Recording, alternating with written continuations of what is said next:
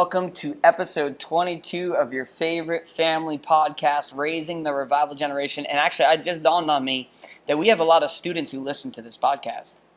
We do. Yes, we do, because they tell us. They're like, I made my mom subscribe to your podcast. That's true. So I can listen. And then we have students who just subscribe to it on their own, and they know who they are. They do. But that's also part of the reason why we do this podcast. Yeah. Because it's not just about future. Right. It's about now. Now. It's about doing the things you need to do right now to get the Word of God living and active in your kid's life and in your life, because you can't give what you don't have. Right. But that's good news, because the Bible says that His mercies are new every morning. Amen. So that today, if you're listening to this and you're second guessing, well, how do I do soul winning? How do I do evangelism? How do I get my family into the Word? His mercy is new today, and you can actually start applying it. That's but right. before we get too preachy, you have some announcements? Yeah. If you don't know us, we are Raising the Revival Generation. You can find out more about us at revivalgenerationministries.com. Can I do something real fast? Sure. Who is it? Hello, Pastor Sam. You're on the podcast. It's Crazy Pastor Sam. Hello, Revival Generation. There you go. Look at that. And Pastor Crystal. I told you we would have him on. What episode is this? 22. Oh, that's going to be incredible. This is going to be the best episode ever. Amen. Just so you know, we're going to be talking about Preston. That's it. Hey, did you see?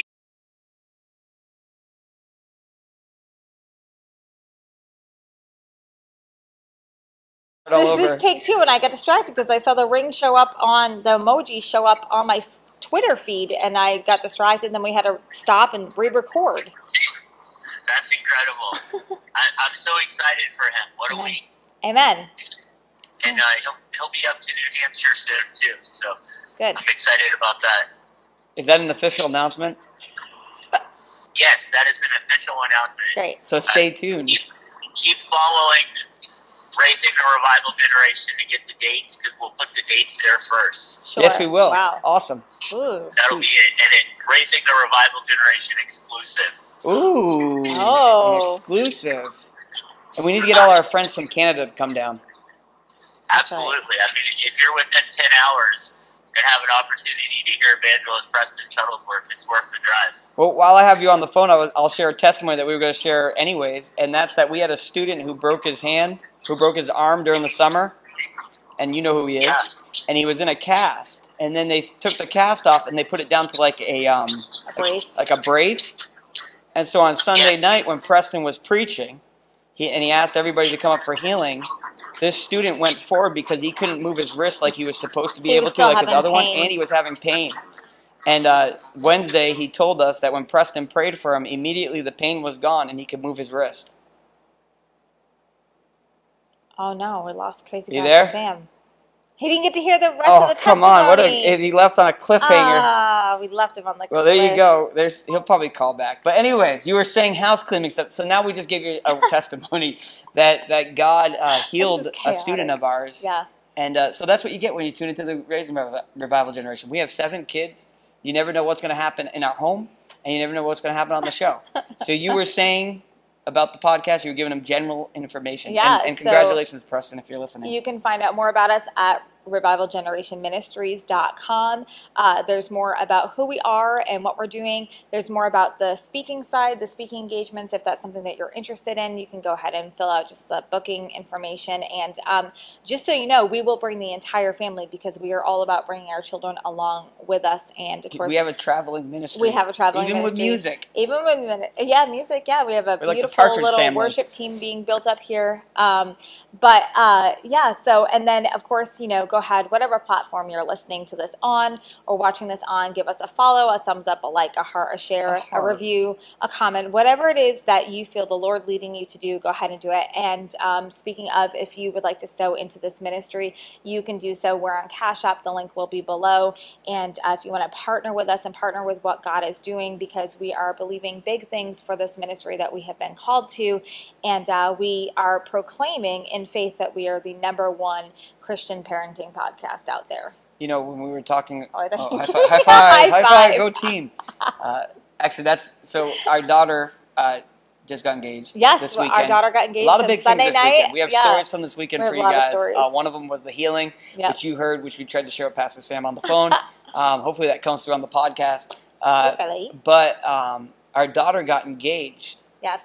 And I was sitting downstairs with her fiance, Josh, who has been on the podcast. He has. And they were asking me some advice for marriage counseling. Yes. And I said, you guys got to be unified. Amen. You have to be a team. Mm-hmm. You got to be the team. You got to be a team inside and out. So I said, go to our website, buy the same shirt, and put it on like a uniform to show the unity that you have on the inside. It's an example of it. That's the official merch announcement, and Jason has a shirt. And not this one. He was supposed to wear it, and he didn't. And actually, this is our second time recording this episode, or trying to. And I didn't change today, and he didn't even get changed. So I'm not really sure what that's about. But yeah, if you are interested in Revival Generation merch, we have it. And actually, my favorite is the one that he was going to wear is a shirt, and it says, "Has anyone ever told you?" And that is the very beginning to the soul script that we use when we go out, as our friend Nelson says, souling or soul winning. Souling, like trolling, souling. Yeah. And anyway, but it opens up an opportunity for conversation because somebody will read your shirt and say, has anyone ever told you what? And then you can say, oh, that God loves you and has a wonderful plan for your life. And anyway, so we're excited about that. But we also have coffee mugs. And tumblers. And if you are interested in a coffee mug or a tumbler, go ahead and join our group because we are running giveaways all the time. You can find that at Raising the Revival Generation Fellowship on Facebook. And I think that's it for announcements. Yeah, you did say the website, right? I did. revivalgenerationministries.com. There you go. There it is. So there you go. That's all the housekeeping stuff. And you want to know what I was thinking? Like when we were talking, just even then, is that last week when I was preaching to the youth, something clicked on me. Is that this generation that they have is the most biblical, illiterate generation. They are. That's right. That the world has seen. Yep. And that came from a secular source. Yep. That this generation, and actually that same source is saying that the people who are the most successful, like by substantial amounts, are those who go to church. Yes. And not just any religion. It actually says a Christian church. Those are the ones who are the most successful in marriage, in jobs, and just in life in general, which I thought was amazing because it's not a Christian organization that's putting that out. It's just giving you statistics. Yeah. And when that dawned on me, because we live in such a biblical, illiterate time, the Bible says, my people perish for lack of knowledge. So they don't know. You don't know the promises of God. You don't know the Word of God. So you're susceptible to the lies and the attacks of the enemy. And so a lot of our ministry is preaching the truth. Yes. Right? Jesus said that when the Holy Spirit comes, so our desire is to get our kids on fire with the Holy Spirit and give them a passion for the Word, because the Bible says that when Jesus is talking to the disciples, he says, I'm going to send the Helper, the Holy Spirit. He's going to guide you in all truth. And then Jesus later on in the next chapter, when he's praying for the people, he says, sanctify them in truth. Your word is truth. Amen. And so they have everything they need for life and godliness right there. And it's just getting them in tune to that thing. Right. And so because this generation is so biblically illiterate, right, they're susceptible, if I get that word out, to the attacks. But they're hungry. Well, that's the other thing we found. They're hungry. So because they're so deprived of nutrition and life and the good news of Jesus Christ, it is good news. So if you're preaching anything other than good news, you got it wrong. It's in the title, the gospel of Jesus Christ. Gospel is good news. That's right. If you're going around beating people over the head, it's not good. That's not good. Yeah. But the good news is Jesus came for sinners, just like Paul said, which I am the chief of them, but he even showed his mercy to me so he can do it for anybody. And the kids, I mean, they're wandering around looking for the one that their soul longs for. Yeah. They're looking for the one who created them. They're looking for purpose. They're looking for identity. They're looking for love. They're looking for all. And so it's such a hungry generation. And that is why we believe that this is an incredible revival generation that we are speaking into, that we are growing, and that we are believing is going to bring revival to our nation, to our world, because God's not finished. Don't go hiding in any bunkers, because God is not finished, and there is work to be done, and the laborers are coming. And just so you know, and this was a revelation in our life a couple years ago when we came to the church we're at. You know, I always says pray for the laborers, right? Because the harvest is ready. And but you might be a laborer. In fact, you are a laborer. So that means get working, get going, get sharing, don't stay where you are, don't be stuck. Get moving, get plugged into your churches, get investing into families and children and your own friends children. and your neighborhood and your community Yeah. and your city, right? Get investing into that because you are quite literally a laborer that God is sending to your community. And it takes people who say who come to the conclusion that say that people perish with lack of knowledge, right?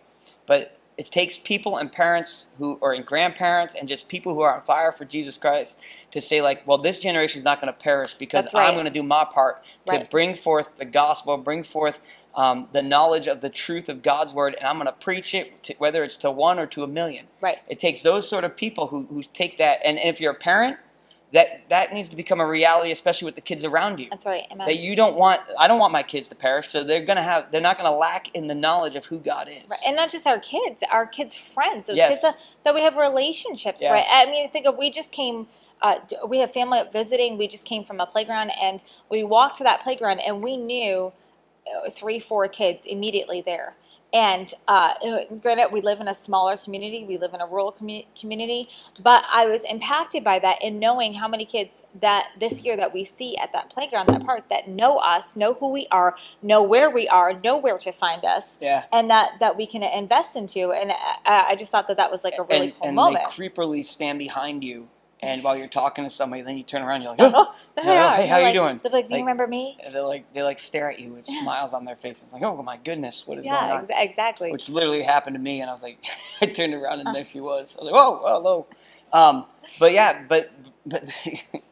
But yeah, it takes people who are going to be those ones who stand. Right. And it's funny because we're going to transition into stories from this weekend, but as we talk about that, people who stand up for the generation and lead their generation. There's Moses, right? Moses led the people. He led them for his generation from the Exodus to the Promised Land. Right. But he didn't stop there. Right. He passed the baton on to Joshua. Yeah. Right? And so you have these people who raise up in their generations, and those are the ones you read about in the Bible. Right. The ones who make a difference are the ones who say, I'm not going to do the things of this world, but I'm going to stand up. Right. And I'm going to be the one who God uses, because God's always looking for a willing vessel. Yeah. Right? We talked about that kind of last week. The Bible says the eyes of the Lord are roaming to and fro. He's looking all around. Right. He's searching for someone whose heart is completely devoted to Him. Why? So that He can show Himself strong on their behalf. That's right. And so it's understanding that. And so it's my people perish for lack of knowledge. But our ministry, I was just thinking about this, our ministry to our family, but even to the kids in general that we get in off the street, is to give them the knowledge. Right. But the cool thing about that too is what I was telling them last night, is that in this room, as we continue to preach the gospel, as they continue to do things, that are the next Billy Grahams. That's right. Amen. Because it's not a doom and gloom mentality when you start seeing that. Right. You start seeing God's raising up a generation, because they're so dry that when the Holy Spirit hits them, it's a flood. That's right. It just comes washing through. And so then they start doing the things of God. And especially, another thing I realized is how you view the end times affects how you minister.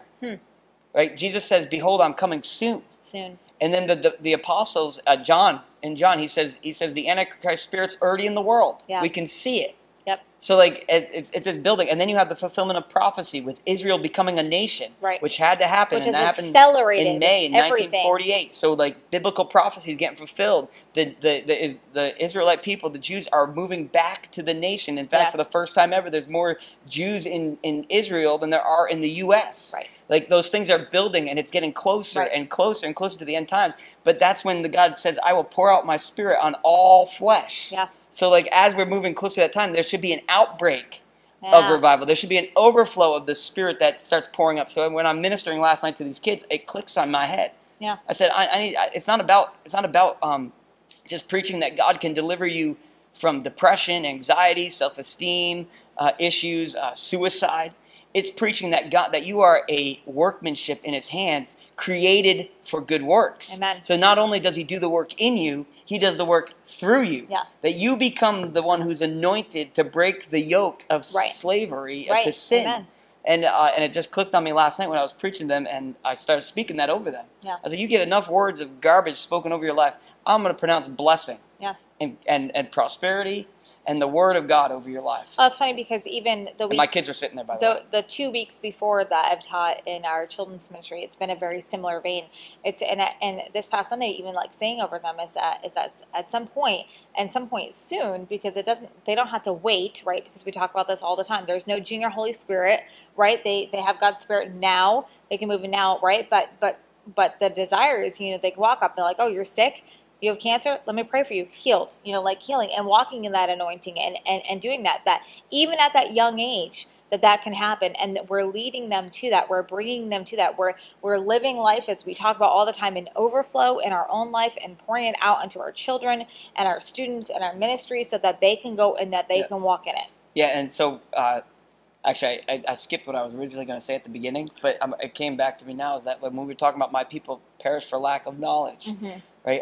So last week I felt impressed by the Lord to invite the students up so that we could lay hands on them and anoint them, and pray that they would receive the gift of faith and the Holy Spirit to guide them. And when I did that, there was a student there that we prayed for and we anointed, and and my people perish for lack of knowledge. His word is truth, right? That's right. And then all of a sudden that week, that student starts getting into his Bible, he's always gotten into his Bible. Yeah. But now he starts posting stuff. That's right. On Facebook, and it's like powerful Holy Spirit and recognizing things, because one of the things that he recognized. Well, that was the other thing I was going to say. Yeah. Yeah, he was at a concert and he recognized, like, oh, this is spiritual. It's a spirit of oppression. There's a spiritual oppression here, right? He's 15 years old, not raised in church, not raised with Christian parents, not raised in anything, right? And he's really plowing away for his family right now. And he's in this thing, and he says, I have the Holy Spirit. He knows the Holy Spirit. He knows his voice, and he's recognizing this is not God's Spirit. This is not good. What's interesting about that, too, is that everything in the physical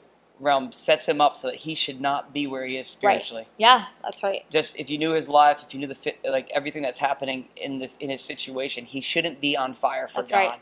He shouldn't be trying to win souls for the Lord. He shouldn't be going to concerts and saying, you know what, there's a spirit of oppression here. Right. But he is, because God has called him, God has anointed him. That's right. And he actually listens to this podcast. He's one of the students that listens, because it's not about, he's soaking in as much as he can. Yeah. Because he wants to flow in the things of God. And in our tenure of ministry, in our we have a lot of longevity in youth ministry. We have very rarely ever seen that. In fact, we've seen him on fire for a period of time. We've seen him, and there's really only one student that we can think of that has really kept with it and kept with that on fireness and into her adulthood. And I mean, we've seen other things. Well, too, I should include our own kid in that. But the hunger. But what I was saying is that what's happening is we're actually seeing it more and more now. So what used to be rare is now often. Well, I was going to say, you made it sound like we have a failing ministry. No. That's not the case. That's not. It's the hunger. I'm sorry. Let me rephrase that. It's not. It's the hunger and the desire. Is that sometimes? Hey, have us come speak at your church. We've never done anything in ministry. We've been a failure. No. That's not what I mean. I mean, us. Sometimes you have to get them to this point of being hungry, but these students have a hunger already. Yeah. Like sometimes you have to teach them to be hungry before they can even be hungry for the things of God. Like you have to kind of go before with that. But these guys, like, they're already hungry, and that makes it that much easier to then pour in and invest into their lives. We have students who serve in ministry now. Yes. And that fire got rekindled. Yeah. Actually, very recently, and it's actually been really cool to see when you pour your life when you pour out your life like a drink offering, as Paul says. And then you see them grab it and they get it and they start doing things. There's an excitement that starts burning in you. But when they start doing it while they're still 13, 14, 15, then it's like even more. Because a lot of the times what ends up happening, just youth pastoring 101. You come in and you pour yourself out and you give them everything you got. And I was telling Bethany this just the other day. I preach as if there's 1 million students listening to me, even if there's only 10. Yep. Because I only got an hour with them. And that's the hour I get to give them the Word of God, the Spirit of truth, and I just pour it out. I give it everything I have. Yeah. I get excited. Mm-hmm. I'm animated. If you probably find videos of me preaching, and it's like, this guy's a lunatic. But I because I'm passionate. Yeah. and I only get that moment with them. And then they go home and they go to school, and all the brokenness, all the music, all the YouTube, all the Snapchats, all those different things that we warn you about, they go right back to. Yeah. But when they catch it, it's God's Spirit at work in their life, and He starts removing those things. Right. And then they get even more on fire. Yeah. And then they start getting they walk in anointing. Yeah. And they start praying for people. I told his name. I told Brandon last night. I try not to use names too much, but he listens. But you always do. He listens. He likes the shout outs. It probably just put a smile on his face. He's like, they said my name on my podcast. But I told him last night. He's going to be walking in. I told him as he continues to do the things of God, as he continues to walk, as he continues to soul win, because this kid soul wins. Yeah. That God, he's going to start seeing the miraculous flow through him. Yeah. Because the Spirit of the Lord is on him. And that's what it's about, right? That's why you trade a child up like that. He's not our child, but he is our child spiritually. Like he told us on the ride back. Yep. He said, "I guess you guys are my spiritual parents." I said, he's the only kid that ever told me that, by the way. Yeah. And I said, "I guess we are." And when you start seeing it, it is that proud moment. Yeah. And actually his love for the students around him too. And that he has a fire and it spills over. And he invests into them, too. And That's he's 15 years old. And you think about this, and now at 15, where is he going to be at 25? And we look at our friend Evangelist Preston. He's 24. Yeah. He's doing big and mighty things, but our prayer is that Brandon will be double of that, more of that, like that he'll do more than what we've ever will do, right? We want them to have more. We want Adeline and Lila and Asher and our children and our students. The goal is to get them to get it at a younger age, right? To get them on fire at the Samuel age in 1 Samuel, where they're young, and they hear God calling to them and talking to them. And when I'm teaching in our kids ministry, one of the things that I've said recently, the past couple times I've taught, and I've felt in my spirit, is that what I pray over them is that in that room alone, when I've got those kids, that we'll see millions of souls from that they'll go out and it'll just be masses, because the end times it is, and we're not an end times podcast. We're not going to try to change your views on it, but it is rapidly getting here, right? It is rapidly getting here. That's why we call this raising the revival generation, not raising a revival generation. Yeah, because what does it say in Acts chapter 2? Right? In Joel when Peter quotes Joel in Acts chapter 2, he says, "In the last days I will pour out my Spirit on all flesh." Yep. And that's what we're... That was the kickoff. And that's what's happening with these kids. The first major event was the cross and the resurrection. Amen. And Jesus is ascending. He says, "Behold, I'm coming back. I'm coming back." And the angels say that. Don't be looking up in the sky sad. He's like, you have a mission to go impact the world. And Jesus is going to come back again. The same way you saw him go up, he's coming back. And so it's understand that we try to push it off. Like we don't have a really great sense of time when it's like the immediate return of Christ. Right. But it's coming, and God is moving things, and God is shifting things, and God is doing things in people's lives, and so that this next generation isn't going to be just a bunch of bums. Yeah. And at least the people who are pouring into them believe so. I believe so. You believe so. Preston says that he's not evangelist.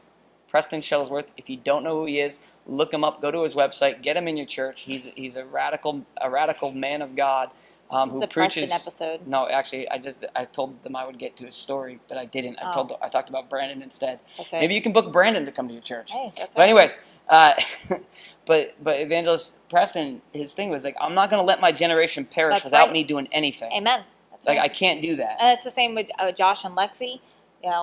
Our almost son-in-law, It's the prophet, That's right. Jeremiah, who says, "I have a fire quenched up in my bones, and I cannot keep it shut in anymore." That's right. It has to go out, and to do that, like for us, right? I was just thinking this: we can't be like Eli in the book of Samuel, where we're just sitting on our fat, blessed assurance, and then just letting things happen. That's right. Well, the world's just going to happen. These things are going to happen. No, we can't be like that as the generation before them. I don't think of myself old.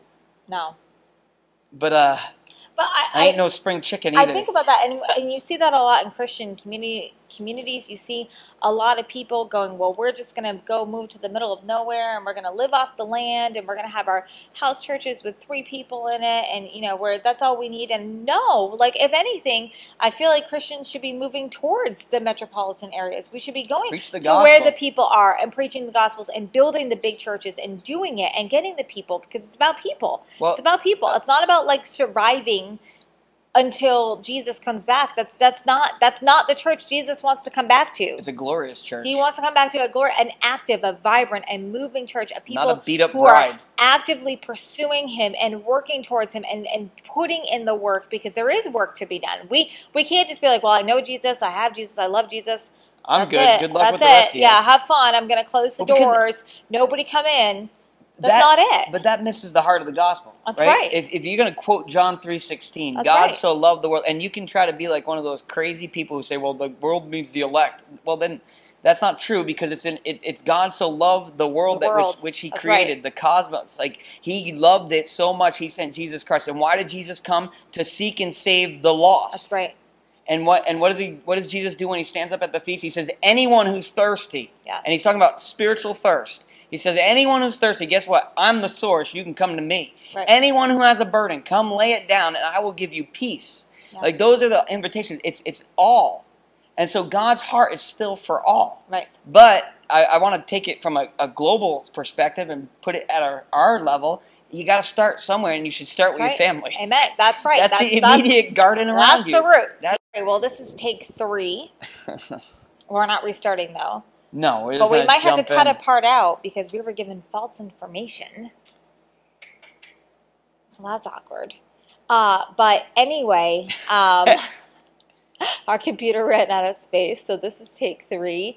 The first time we had to cut it off because there was stuff on my shirt and I got distracted by a tweet, and then we were confused about the tweet, and then we were called and the tweet was confirmed, and then turns out I went investigating on Instagram while Jason was making space on the computer, and not actually confirmed. So we're having, I don't know if that wasn't words, we're having editing to do, and now we've got to get back into the flow of where we were, which is not always easy. Well, no, we were talking about not being Eli. That's right. Right, so Eli was the priest in the time when Samuel was there, right? And Hannah goes to the temple and she's praying to God, asking God to bless her with a son. Yeah. And Eli misinterprets. He has no discernment. He says to Hannah, he says, "Don't be drunk." Like, woman, it's early in the day. Why are you drunk? She's like, not. She's like, I'm not. I'm just so full of like sorrow that I want this child. I want to be blessed. And he says, well, then so be it unto you. Mm. And so she ends up having Samuel. But we said, don't be like him who just allows the church to function in some disorder. Don't allow your family to function in some disorderly way, because your immediate ministry is your family. Right. Your immediate ministry is the people around you. It's where God's called you. So if you don't have any kids but you're at work, guess what? That's your ministry. That's right. Because your first position before you're a doctor, before you're a teacher, before you're a lawyer, before you're anything, is that you're a child of God. That's right. And that's the first position. That's your first identity. Before you're anything else, before you're a U.S. citizen, before you're a politician, you're a child of God. And so understanding that and then running your life in a way where you do ministry to those around you. Because as I said, like when I was talking to Brandon, and I told him that as you continue to do the ministry that God has called you to do, you will start seeing the signs and wonders. That's right. Because God says he pours out his Spirit on what? All flesh. Yeah. That's all inclusive. Right. That's the doctors. That's the lawyers. Start praying for people at your work. And I just feel like led. If you don't know if your children are saved, it's time to present them with the gospel. Even the little guys, even the little ones, right? If they can start understanding things and you can start explaining it to them and just start presenting it to them. If they're 8 years old and they're struggling with behavior and you don't know why or whatever it is, start presenting the gospel to your kids. Don't wait and somehow guess, well, I think they got saved. Well, I'm not sure. Or maybe they raised their hands at Sunday school or whatever. No, take the responsibility in your hands and begin to share the gospel and teach the gospel with your children and be assured that your children know Jesus and are saved. And don't just use like you brought this up when we went and did our other recording, but we that one's deleted getting it. Deleted. But don't use the Bible as just behavior modification. Yeah, that's not. It's not to like get your kids not to lie. It's not a rule book. It's actually a living word. It's active, the living word. Right. It's living and active. And you're not the Holy Spirit. As in, like, does that make sense?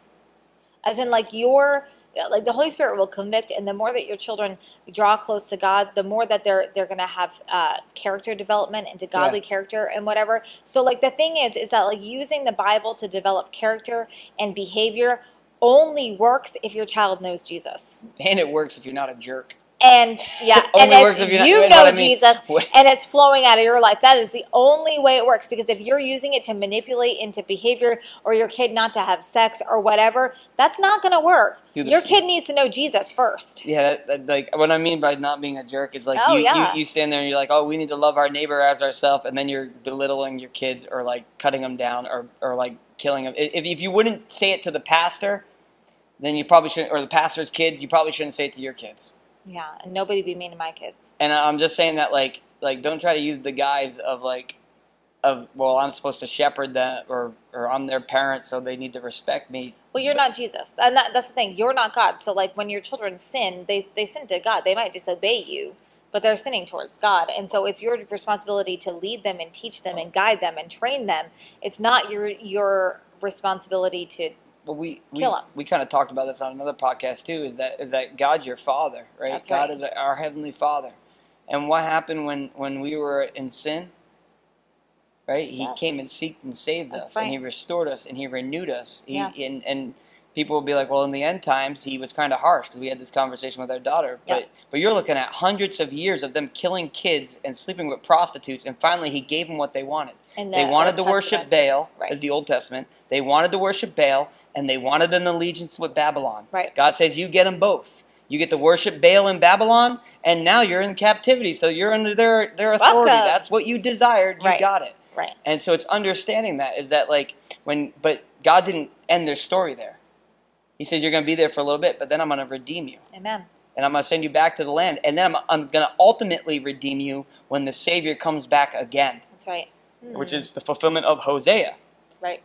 But anyways, the idea is with anybody is that you want to reflect Jesus to them. That's right.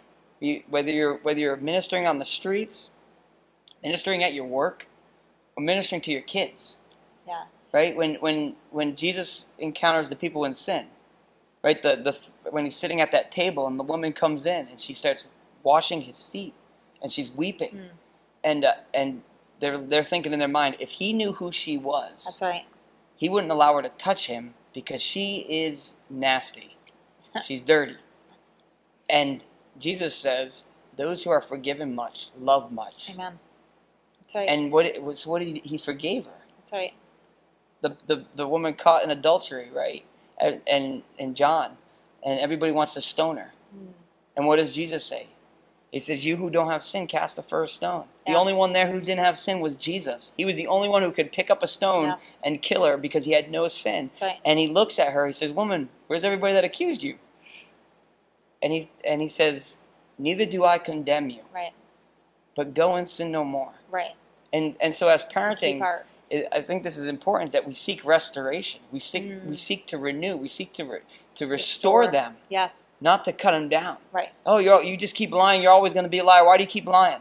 It's to restore them. It's to be that shepherd who guides them on the right path of righteousness.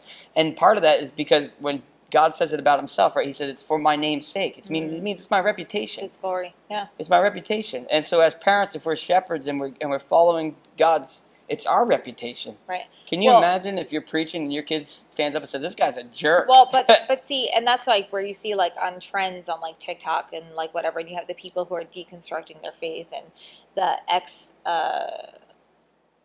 evangelical Christian movement and that, where they come out and basically it's just traumatic stories. It's parents who didn't really get it and kind of crushed their kids in churches who didn't really get it, and crushed their kids and allowed things and allowed things in God's house that should have never have been allowed in God's house, and whatever. And now you have our generation of kind of like really hurt people who want nothing to do with God because his reputation has been killed by parents and by church leaders. And that's really what it comes down to. Now, do they hold a responsibility of healing and all that? Yeah, of course.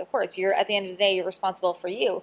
But we do have to make sure that we're representing Jesus well, especially to our kids first, right? Not our kids last, which is what we think about it a lot, especially when you're in ministry. You got to look real good in ministry. You got to get everything together or whatever, and your kids can oftentimes get swept under the rug or pushed aside rather than being in the forefront. But for us, we want it to be our kids first. We want to know that in our home that our children are getting the very best of us and getting the very best of God before we ever go out and minister to anybody else. And we haven't always done that. Yeah. And that's a thread in this, that's a vein in this podcast. We haven't always been there, but that's what we're working towards now. That's what we want for our kids now, so that they can see Jesus in us every single day, the right Jesus, that who Jesus actually is. And so like with this podcast, we started way out here. Yeah. And we're honing it into to the practical of the family. Well, revival starts in the home. Yeah, exactly. So when you think of revival generation and you think of raising that, I don't know why I have to keep hitting this microphone, but you think like revival, it starts in your home, it starts in your heart, it starts with you, it starts in your marriage, it starts in your children before you go anywhere else. And the cool thing is, as a preacher who sometimes preaches in different locations we have in the past, like when I'm preaching, it's nice to know that I can take at least 7 people who are spirit-filled into a room. 8. Because 8 now. We almost have a son-in-law. Yeah. That are spirit-filled, and it makes the environment change. That's right. Amen. Because they're expecting God to show up. That's right. They're not there like, we're not just here for a speech or a debate. Right. Or some kind of just hearing opinions. They're there to encounter the Lord. I remember that. I remember last year where we were in the early on in the midst of some revival meetings. God was really doing a lot, and we went to a different meeting, and we walked in, and I remember the preacher. We actually couldn't even stay because we had an obligation to be somewhere else. We just kind of were hoping to slip in and slip out, but there wasn't a whole lot of people there. So we walk in and we sit there, and the preacher, he just kept honing in on the family and saying like, wow, you guys, the joy is all over you, the anointing is all over you, that's all over you. And they were talking to our 12-year-old. They were talking to, well, she was 11, our 11-year-old and our 21-year-old and our 13-year-old at the time. He was like, it's so good to see young people, but we had a prior engagement. Yeah, and they were so we had to get up and leave. Bye. While he was we're like, we love you. And they was like, it's not against you. We just big had a room with like 10 people in it, and we were like, oh my goodness, if we had known, we wouldn't have come. But anyway, but they recognized it, and they saw. Horrible. We walked in. We crushed his spirit. Walked in, and where our children had been at, that they had been in just soaking in the anointing. They were just there. We walked in, and they brought it with them, and the preacher, the evangelist, saw it and recognized it. Yeah, and that was a really cool moment. It was a cool moment. I was just sad that we had to leave when he was in the middle. We felt so bad, and he hasn't come back since. We even told him, we said, please don't set up any chairs for us. We have to go. And they're like, no, we're going to put you right in the middle of the room. We're like, oh no, man. So we did the whole thing that you do is like you send 1 or 2 kids out to the bathroom, and then 1 or 2 go after that, and then you wait 5 minutes, then 1 more goes, and then we leave the one person sitting there by themselves, and then we're like, we're trying to get them to come, but the babies out first. Oh my goodness! So we felt terrible. But now I know if someone starts doing that to me, I know what they're doing. It's like, hey, like, just go. It's fine. It's okay. Just go. I understand. I've been there, done that. But that's true. That like revival starts in the home. Like the revival starts because what's under attack, right? Families. We talked about this with the Christian Worldview kind of podcast. Is that like I did look up statistics because we were going to come back to it, but we never did. It's like when a dad and a family unit is together, even if he's a bad dad. Yeah. It means that there's going to be a 70% chance, more likely chance that kid's going to graduate high school. That's insane. And get this, the statistics are that high too when it comes to being a rapist, being a murderer, joining a gang, getting into drug addiction. It's all that high as long as the father's just in the home. Right. Not even if he's good. The enemy knows what he's doing. He knows if you separate the parents, if you take and you have parents away from their children all day long, and you have somebody else raising them. That's strategy. There's a strategy there. Yeah. And what we need to do is, as the church, as the people who follow Jesus, we need to combat that strategy and say, like, we're not doing that. Bring the children into the godly education and the education. And we always say we're not a homeschooling podcast, but get your kids out of the public school. I mean, we just have to be blunt with it. Don't send them. Don't send them to the public school. Find a way. Make a way. I guarantee you that there is a homeschool mom out there that you know and love who will homeschool your children. I guarantee it. Because it's a passion. Because it's a passion. And because in fact, almost every homeschool mom I have ever met, including my own, is like overly passionate. It's like I'll take your kids. Like, what yeah, are you, I mean, I just met you. What do you mean? I can't say that. I'll take your kids. That's fine. That's like that. I mean, it's not to reveal Lexi's story, but that's a big part of how Lexi ended up with us. But that's besides. But that's also how Lexi ended up in college. Yeah. So like it was a success. Yeah. So like it just.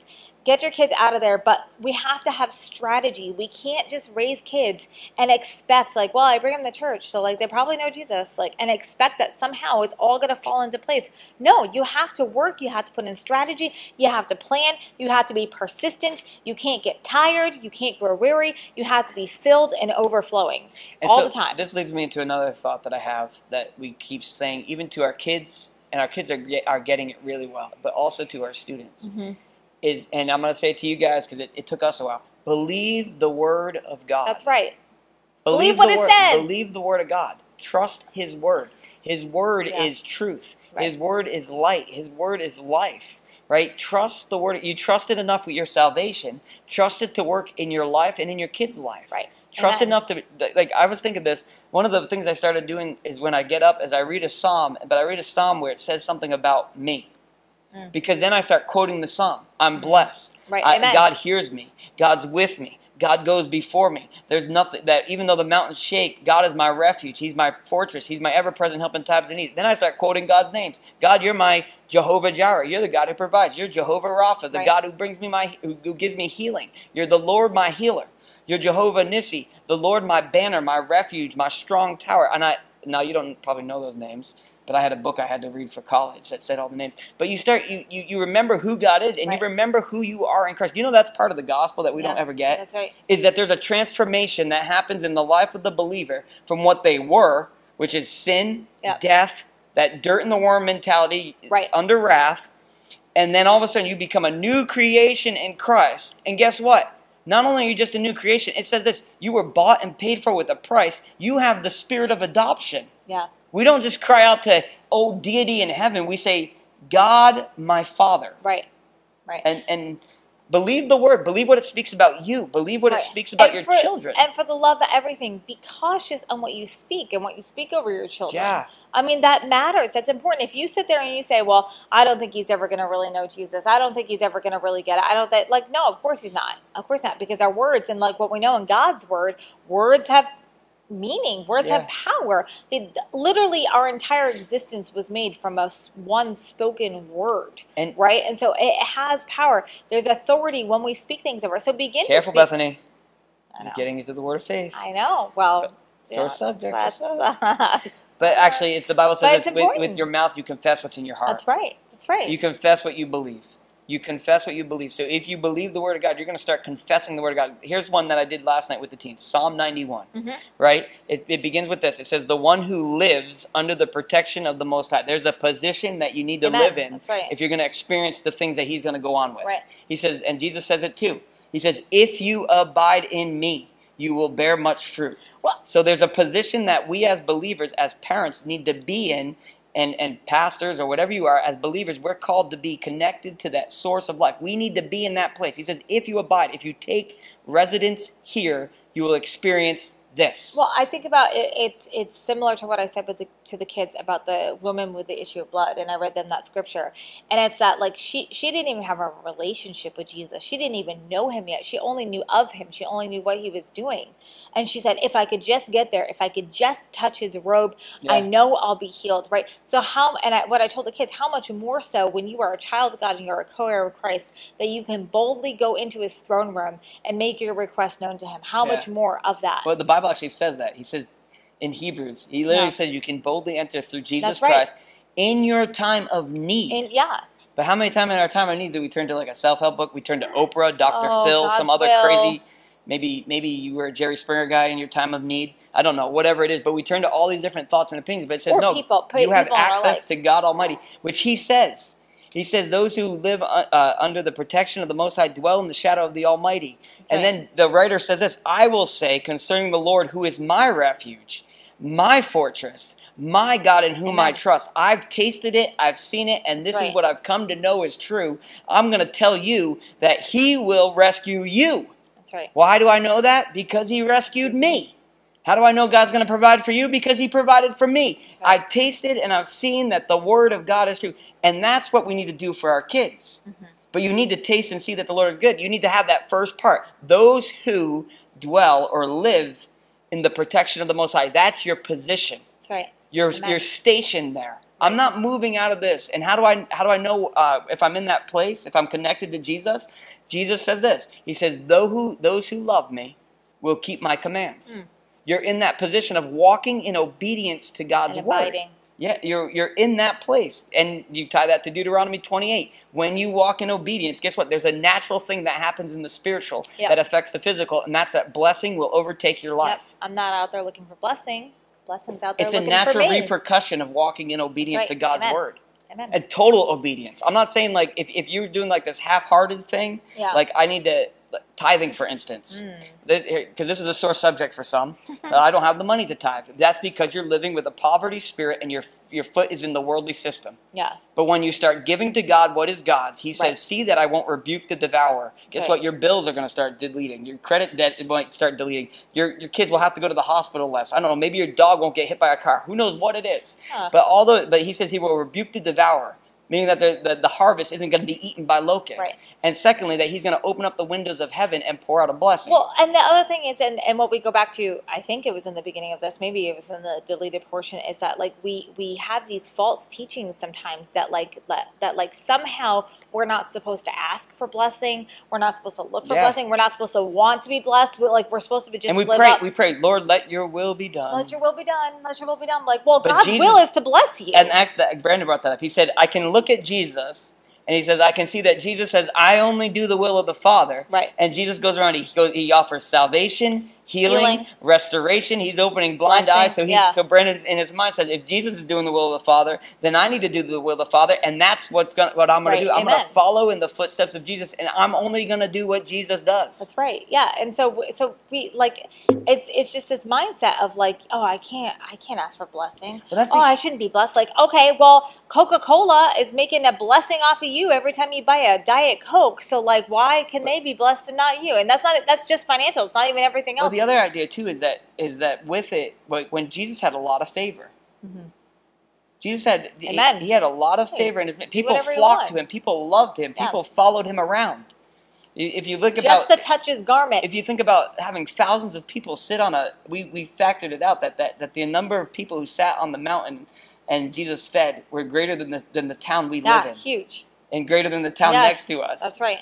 But the idea that we can walk in blessing and experience it because it's one of God's principles. That's right.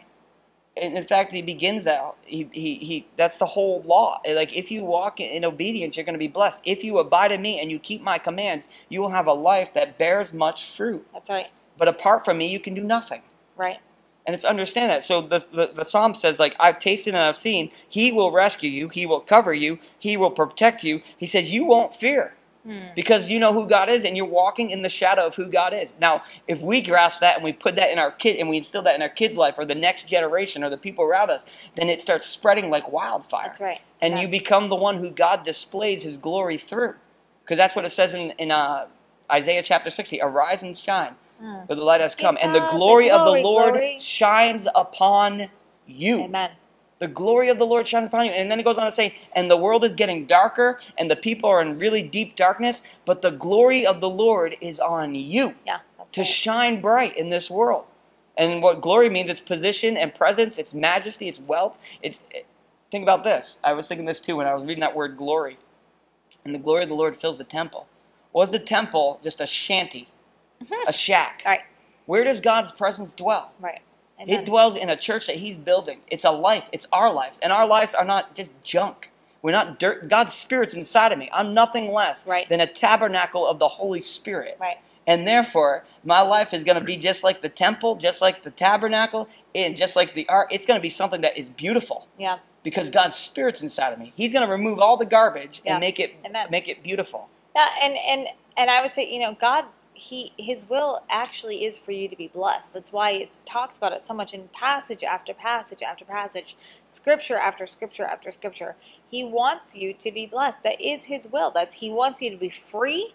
He wants you to be healed. He doesn't want you to be sick. He doesn't want you to be broken. He wants you to be restored. He wants it all. That's good. That is literally God's will. I think the challenge is to go and read Psalm 91 and just read it out loud and just speak it. Soak it in, because it goes on. The writer says he's going to make it so you don't fear. He says pestilence won't reach you. 1,000 will fall. 1,000 may fall at your right, 10,000 on your left. But guess what? You're untouchable, because God is the one who gathered you up and has you. He's your protection. And then he says, because you have made the Lord the Most High your dwelling place, where are you? You're in Christ. Don't step outside of that. Don't step outside of the covering, because then you're not going to be in Christ. You'll be in whatever is out there, in the darkness. He says, because you've done that, no harm will come to you. No plague will come near your tent. For he will give his angels orders concerning you. Receive that. Say, God, thank you that your angels protect me, because I dwell in the shadow of the Most High. You are my protection. Amen. Then he says, they will support you with their hands. You won't strike your foot against a stone. You'll tread on lions and cobras and trample young lions and serpents. That's crazy to me. But then he says, because God responds. Amen. And he says this. He says, because he has set his heart on me. Yeah. Right. See, God takes notice of that. That's right. And so first the writer's getting excited. He says, he's like, see, I've tasted and I've seen. This is what God will do for you. And because you responded and you did what I said, God responds and says, because you listened to my word and you obeyed. I didn't get to this part last night, which I really wanted to. He says, because you said it on me. God's speaking to the people now. Right. He says this, I will deliver you. Yeah. Hallelujah. I will. Yeah. I will protect him, because he knows my name. He knows who I am. Right. I'm not just some other deity. I am Jehovah. Right. Jireh. Amen. I am El Shaddai, the God of more than enough. I am Yahweh, the covenant-keeping God. He says he knows my name. I will protect him. And when he calls to me, this is really cool. He says, I'm going to answer. This is God speaking. He says, I will be with him in trouble. Are you in trouble? Guess what? There's the solution right there. Right there. And he says this, I will rescue him and what? Give him honor. That sounds like a blessing. Give him honor, and I will satisfy him with long life and show him my salvation, and that's where it ends. Amen. What an amazing psalm that God promises for those who live in him and walk in his ways.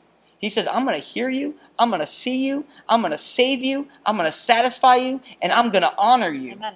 I mean, he's going to bless our lives. That's right. I didn't get halfway through what I wanted to get through last night, because I was getting so excited when I was preaching to those kids. And it was clicking on it. And you go over our time limit every week. And then I pray for them. But imagine if people started living like that. Right.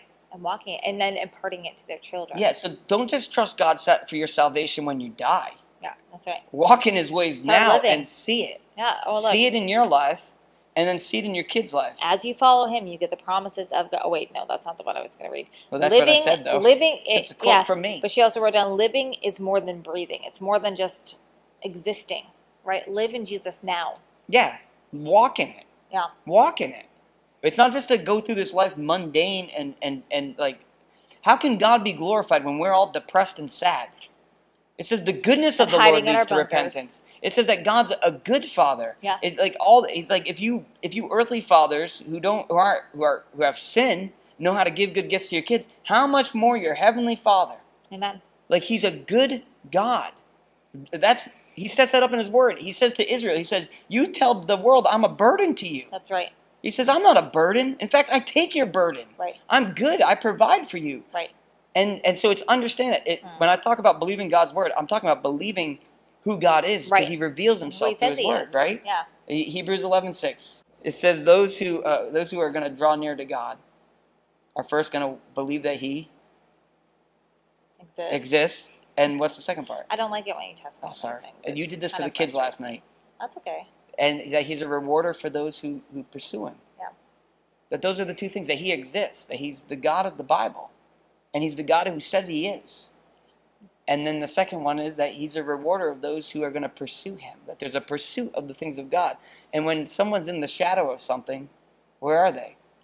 They're behind it. Right behind yeah, them. They're walking. Yeah. My kids walk in my shadow right. when I'm leading them. Right. And it's understanding that. And so the goal is that it trickles down, right? That's right.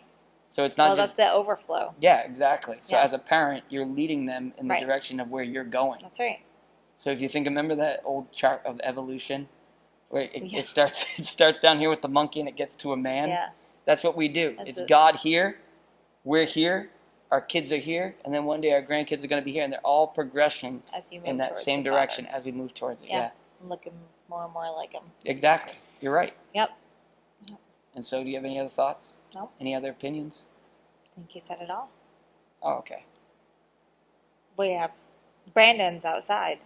Oh yeah, we have a student who's waiting. Did you give him the code to come in? No. We left him outside in the heat? All right, we should close this up because poor Brandon is suffering outside. And so the challenge for you guys as parents is to read this verse. Yeah. Read that Psalm. What is it again? Did I tell you? 91. Yes, you're right. Psalm 91. And I would encourage you, and it's the same thing that I've been encouraging our students this summer, is if you haven't shared the gospel, if you've never led anyone to Christ, or you can only think of like maybe a handful or whatever, we want to challenge you this summer, right, summer of 2023, or whenever it is that you're listening to do it, to go out and share the gospel once. We have these amazing soul-winning scripts. You can find these. We have a link of soul-winning resources. It'll be linked below this episode at the Jesus Project. These are free. They're available to you. We'll even send somebody to come and train you or train your ministry, train your church. We won't, not individually. I mean, we can work with you, but we won't come just to train one person. We're not going to show up at your house and be like, hey, we're here with our 7 kids. But we will come and train your church, and you can book us to speak right at the same time. And come and learn how to become soul winners and start doing it with you, and then bring your kids with you. And I guarantee you, your kids will pass you in soul winning. Amen. I guarantee it. Can I give a quick testimony on soul winning? Amen. Go for it. Okay. Getting excited you said amen. I was like, oh. But when we started doing the soul winning thing, I was in my office and a guy came and said, hey, can I park in your parking lot? I'm going to go hand out tracts. I said, yeah, go ahead. And I was sitting there doing schoolwork. And I felt God say, you're going to let him, this happened to me twice actually. He said, you're going to let him go out and hand out tracts and you're not going to go with him. And I felt conviction. I said, God, I'm not going to let anybody love you more than me. And so I got up, and I told Beth, I said, I'm going to go catch up with him. And it was the worst evangelism I've ever done. He just handing a tract and saying, here you go, have a good day. Here you go, have a good day. I felt like, I don't know what I felt like, a Jehovah's Witness or something, where they go around and do the tracts. Maybe that's the Mormons. Someone does the tracts. And I was just like, this is terrible. And so then I was like, well, let's try doing soul winning or evangelism. And we did it on Tuesdays or Thursdays. We picked a day, and we went out, and we were terrible. I mean, it was like, one person put a $20 bill in the Gospel of John, handed it to somebody, and said, hey, read this. And you can keep the money. It was so bad. We were so nervous. And then we go down to Tampa. We're pastors, by the way, just so you know. I can preach the gospel to many people in a room and call them up for an altar call, but when it comes to one-on-one conversations, I'm like, God loves you. But so we go to Tampa and I find, can I have that? We find that we're walking in and we see this it says soul winning, and no one's at the table, and there's 2 of these scripts, the gospel soul winning script, and I take it and I think I might have stolen them. I don't know. I asked for forgiveness since, and I've actually been licensed under the ministry, so I think they forgive me. But I grabbed him. I said, Pastor Sam, he was with me. A lot of my adventures contained Pastor Sam or my family. And I was like, look at this. And he reads it, and he's like, this is awesome. And he pocketed it. And our own pastor. So we go out to eat for lunch it was a minister's conference, and then we're going to Ross's to buy shoes. That has to be a Manny thing. It's because Manny needed. I guarantee Manny needed shoes. So anyways, we're going to Ross's to buy shoes, and Pastor Sam sees a guy outside selling candy bars to raise money to get a place to stay or something. And so he goes over and he starts doing the soul winning script, and he just reads it.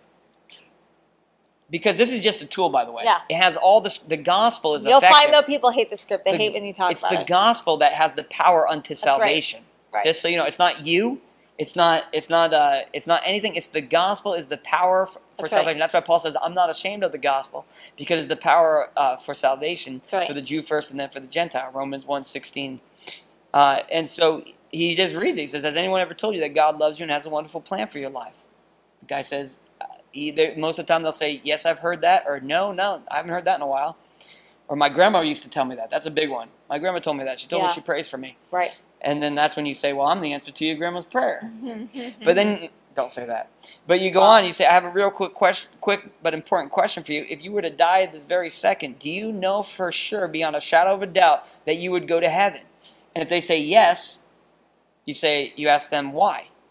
How do they know? How do you know? Because you want to make sure that they can articulate the gospel. And some of them be like, well, I'm a good person, or I hope so. I hope so. Or my mom used to go to church, or something weird like that. And if they say no, sometimes they'll say, no, I believe I'm going to be incarnated as a cat or something weird like that. And then you proceed with the script, no matter what they say.